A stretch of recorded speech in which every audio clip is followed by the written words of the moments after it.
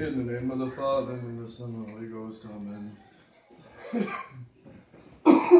Just a few words. Today we will, on this post-reception of the Catholic trip, which is a tradition and long-time tradition in the old society by Pius X. Today we will see, hopefully, the bones of St. Francis Xavier Cabrini. And remember, she walked through the streets of New York City, as well as in Chicago and Seattle. And she went to Argentina. And she went, I think, to Brazil. So St. Francis Xavier Cabrini, she didn't have perfect health either.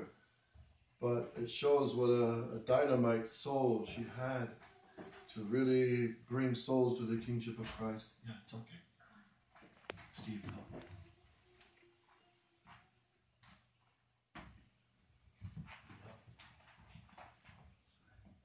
Get him a chair.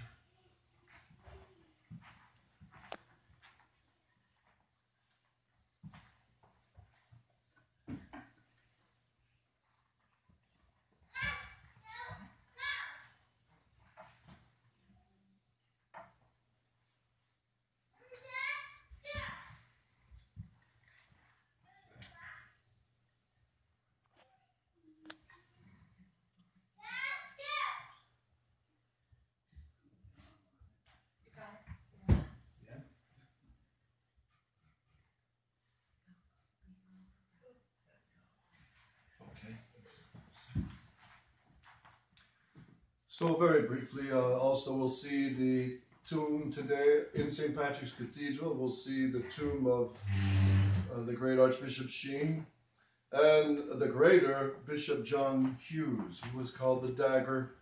He was the one who told all the parish of New York City here that it was during the time of 1800s when the Protestants were burning down churches.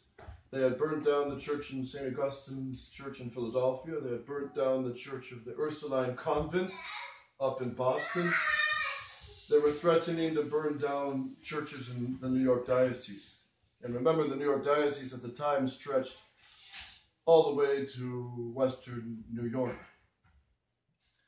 So Bishop John Dagger Hughes, he was the one that said there's reports that the Pope has ships on the Mississippi and he's going to take over the United States. He says there's rumors to this effect. He said, well, this is no secret at all. Christ told us, go preach to all nations, baptizing them in the name of the Father, Son, and Holy Ghost. So of course, he said, we do want a Catholic president. We do want a Catholic legislature. We do want a Catholic Congress and Supreme Court. And we do want a Catholic military. This is no secret at all. So he said also, he concluded his sermon and said, if any Protestant touches one of my churches in my diocese, there will not be a Protestant church standing in my diocese. So the great Father Bishop Hughes, we'll see his tomb today and pray at his tomb. Also, just a very great summary. You should have seen yesterday, you have in the Metropolitan Art Museum, you have samples from all ages, from before Christ, after Christ.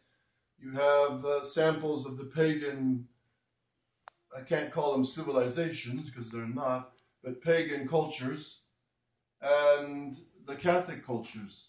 And you see samples of all these ages. And it's quite obvious to anyone who has an honest eye, the pagan art and the pagan sculptures, which are not just art. For them, it was ritual. And I don't know if you saw it, but there was an altar from Mexico. The Aztecs who sacrificed victims, they would lay the victims on the altar, rip open their belly and tear the heart out on top of the pyramids and offer it to the false Satan, to the gods of the sun and the moon. That's when Our Lady of Guadalupe came in to put an end to that, to crush the head of the serpent that they worshipped. And there was also a few specimens, if you look, they had a few, they had a knife, one of the knives to cut open the belly, and also an actual picture, a carving of a ceremony where they're ripping open the heart of a victim. They didn't show too much. Down in Mexico City, they show a lot more. You see the skulls, the actual long knives they use to rip open the belly. But one thing that stood out with these pagan carvings and art and ritualistic is obviously the glorification of the flesh, but also the darkness, the satanic darkness, the sadness, the sense of despair, and enslavement of the mind to darkness.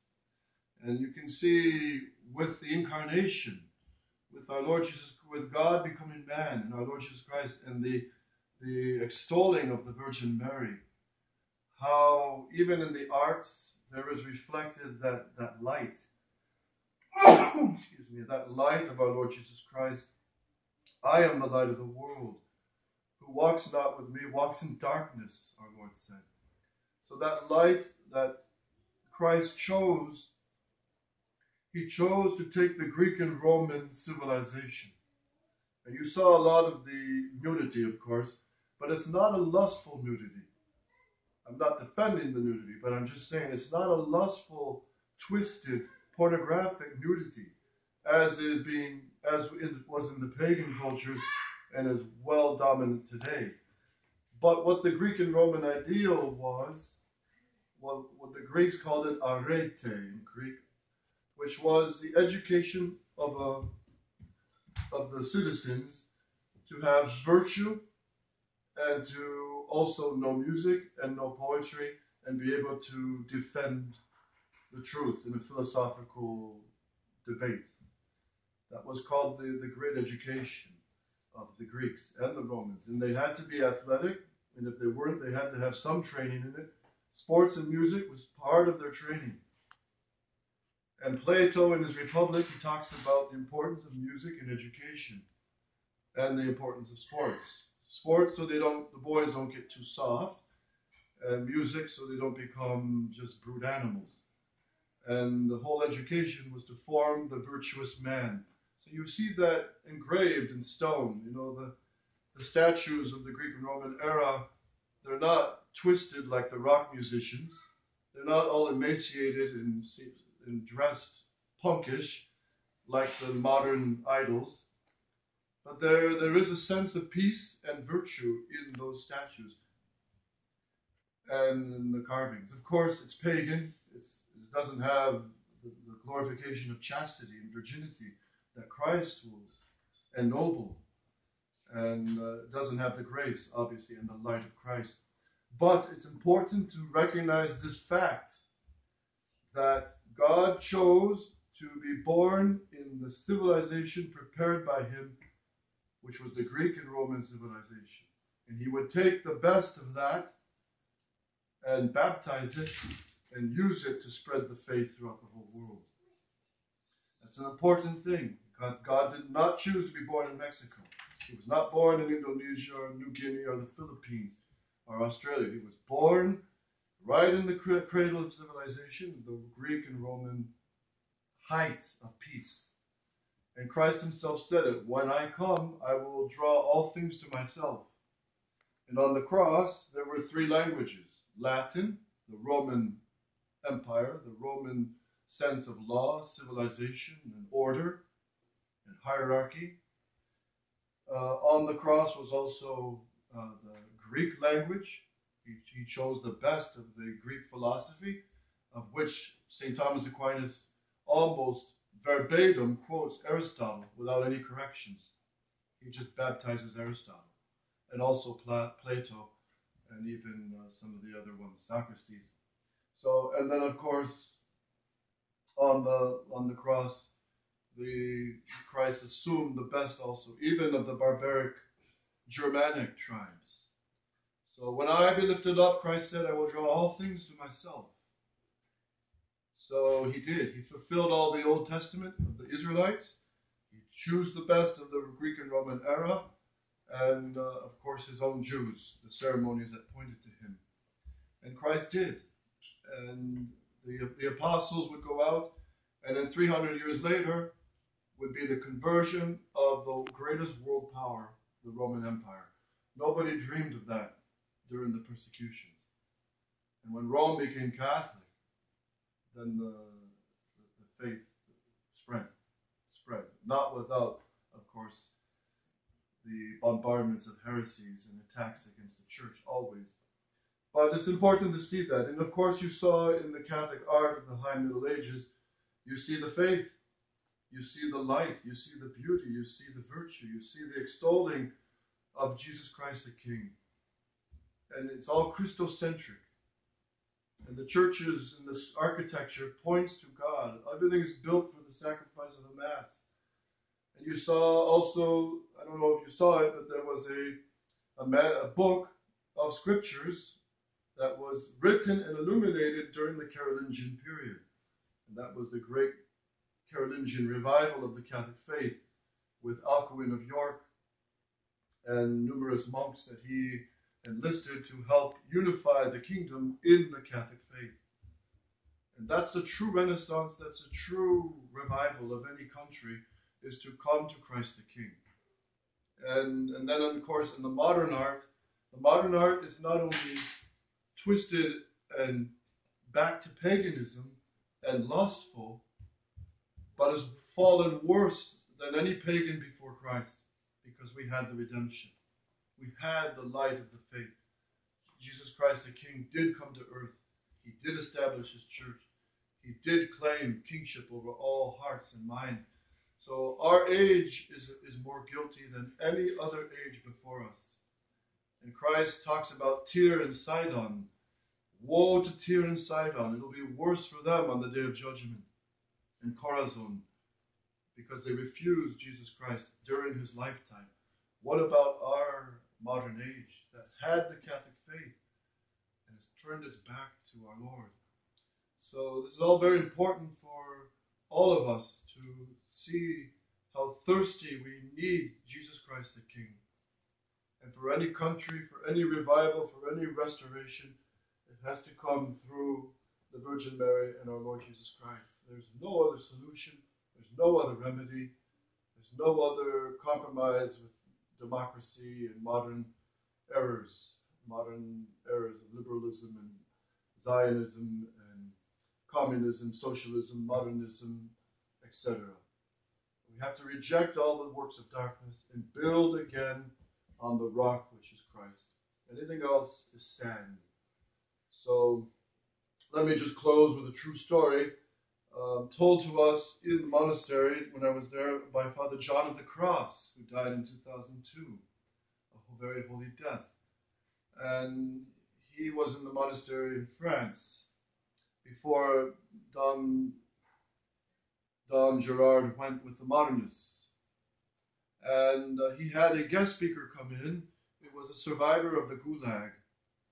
And this survivor told the monks that there had been there was a couple that traveled throughout the world. The husband was Calvinist, and the mother was a Puritan. So the worst of all Protestant combinations. But this couple, they traveled the world to see just which civilizations were the best. They traveled to the African civilizations, and they saw, this was in the mid-1900s, so they saw the influence of the church there through the missionaries and the nuns, with schools, orphanages, and the virtuous life that they were promoting. But they also saw the pagan life, the old cannibalism, the many husbands and wives, polygamy. They saw the arts. They saw they traveled all over the world, visiting pagan cultures, Catholic cultures, Protestant cultures, and they spent their life doing this. And eventually they converted to the Catholic faith. And their conclusion was, when they saw China, Japan, and the Asians, they saw the pagan cultures there was a darkness there, a sadness there, and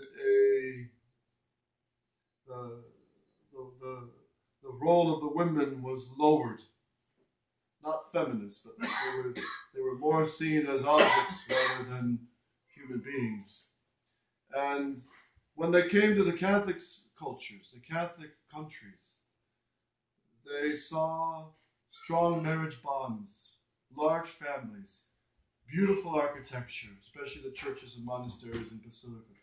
They saw the arts full of light, full of Christ, full of the extolling of the Virgin Mary. They saw all the models of the saints that the church holds up to all of us. And through the beauty of the Catholic faith, through her arts, through her architecture, through her music, they said this has to be the true faith. Because everything else is ugly, everything else is dark, everything else is depressing.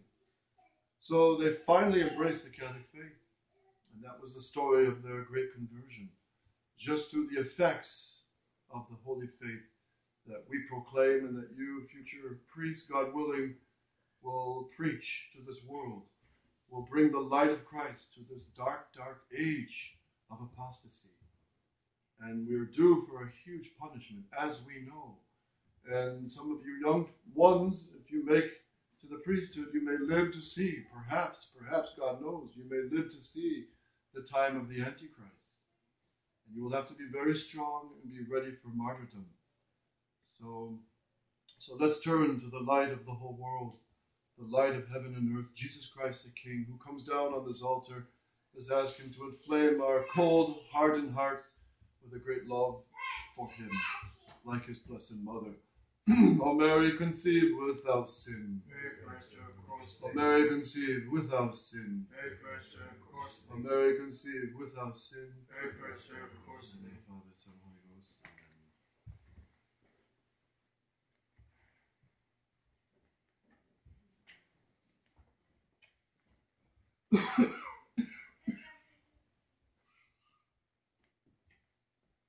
Dominus, vobiscum, et cum spiritu tuo. Oremus. Verba mea, et misericordia mea cum ipso, et in nomine mea exaltabit